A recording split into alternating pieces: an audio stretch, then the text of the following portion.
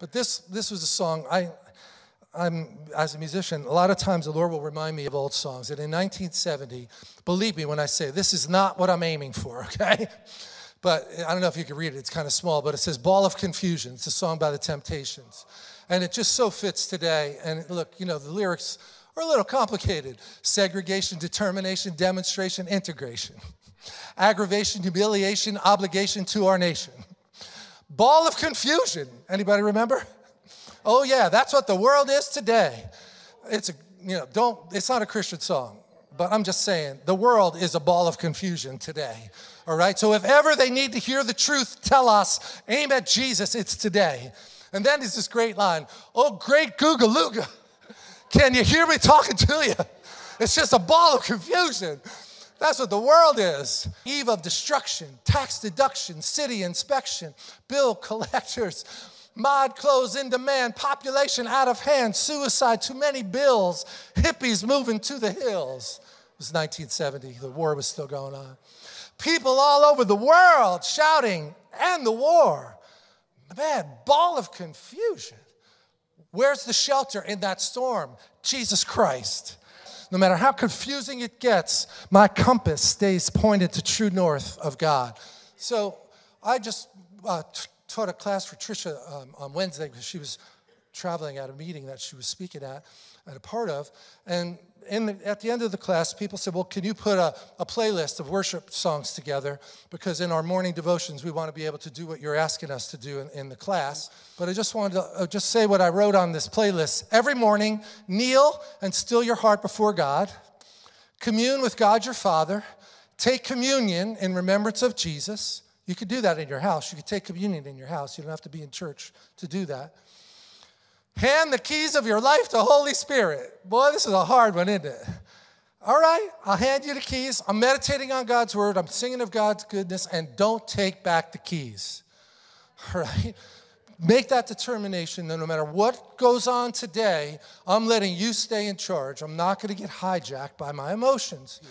There was a man who spoke here, Steve Backlund, and his wife, Wendy. It was a phenomenal meeting. I just took a 2-minute clip from what he said when he was here because he says it so well. I thought we could just hear it right from the source, and Ray's going to do that. She wrote a great book, which is another book that Tricia has used in the past about our emotions. My wife wrote a book called Victorious Emotions, and she very succinctly says if you want a different emotion, you need a different belief. And we found this out. Surrendering our beliefs is more challenging often than surrendering our heart. The Lord asked Wendy, can you surrender the beliefs that you're shy, inadequate, and can't speak well in front of others? Can you surrender those beliefs? And she says, but that's who I am. Ha ha. And she hears this. That's not who you are. It's just who you've become. That's not who you are. The only reason, because what we realized is that we renewed our minds more with our past experience and our feelings than what he was saying. Because mind renewal on one level is just whatever you come into agreement with. I agree I'm not powerful. I agree I'm shy. I agree I don't have the gift of healing. And what happens is that because current mind renewal creates future experience. Whatever I renew my mind with today will transform by tomorrow.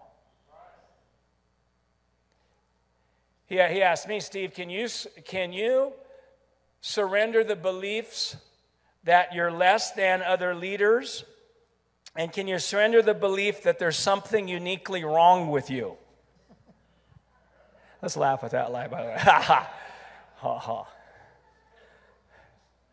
Can you say, well, Lord, it feels so true. There's something uniquely wrong with me.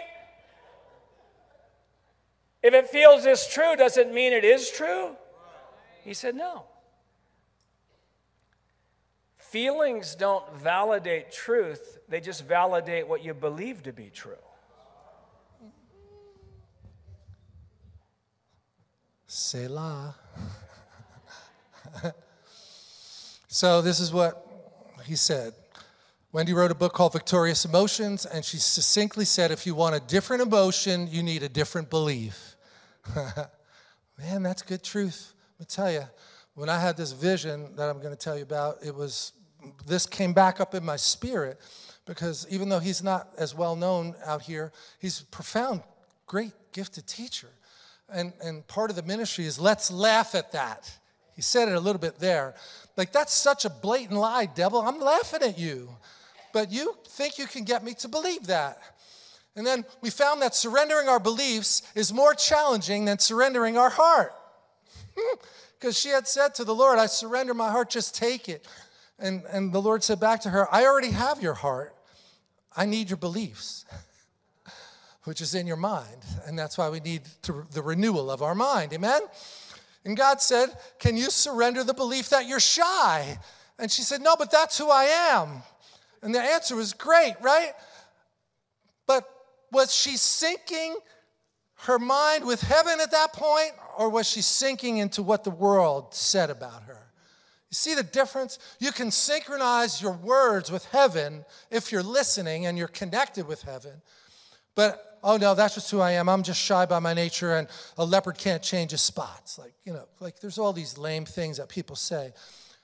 You're a new creation in Christ, and you go from the milk to the meat. You mature. You go through a process of transformation. And Jesus wasn't being discouraging when he said a bad root can't produce good fruit. It's like, no, you can change your roots. And all that bad fruit can just die off and go away. And once there's a good root, you're not going to want to go back to the bad root anymore, because good fruit tastes a whole lot better. That's not who you are, God said. That's what you've become. And that kind of ties into what I'm going to tell you about what I saw. Jesus asked his disciples, saying, who do men say that I, the Son of Man, am? Some say John the Baptist, some Elijah, others say Jeremiah or one of the prophets. And then he says, who do you say that I am? And then my namesake, Peter, always seemed to be ready with a word. Doesn't mean it was always right. Simon Peter answered and said, you are the Christ, the Son of the living God. It didn't take Peter any time to give that answer, it would appear. He knew who Jesus was, and he was following Jesus because he believed what he said right here. No hesitation. You are the Christ, the Son of the living God. And Jesus went on to tell him, that flesh and blood didn't reveal that to you. My Father showed you that. So he knew it at a deeper part than just knowing it up here as a fact. He believed it in his heart. Big difference. So then God said to Steve in that little clip we saw, can you surrender the belief that there's something uniquely wrong with you? Anybody else ever had that feeling?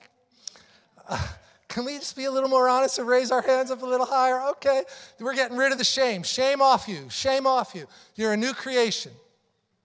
He makes all things new. He calls Lazarus out of the tomb and takes off all those stinky grave clothes. Didn't even stink by the time he got there. So Steve said, but Lord, it feels so true that something's uniquely wrong with me. Is that syncing my thoughts with heaven, or sinking into what the world would say, spiritual poverty? And you don't want spiritual poverty on you, and you're in control of how rich or poor you are in the spirit. Because you control that. It's right here in your heart. Guard your heart. Out of it flow the issues of life. But if it feels true, doesn't that mean it's true, God? And what God's going to say, no, you don't walk by your feelings. You walk by faith, not by sight. If it feels true, doesn't that mean it's true? That's another lie. Whoever said this? People in the world say it all the time. Oh, just trust your heart. But the Bible says man's heart is deceitfully wicked. So you need to only trust your redeemed heart when you know it's lined up with God. Amen? God said, no, feelings don't validate the truth. They only validate what you believe to be true. And boy, we can get some work done on that. So Jesus says to Peter, who do you say that I am? Peter could have said to Jesus, Jesus, who do you say that I am? And we should all be saying that right now, because that's the answer we want. It's what he says. We sing that other song too. I am who you say I am. Who the Son sets free is free indeed. Wow, man, that's so powerful.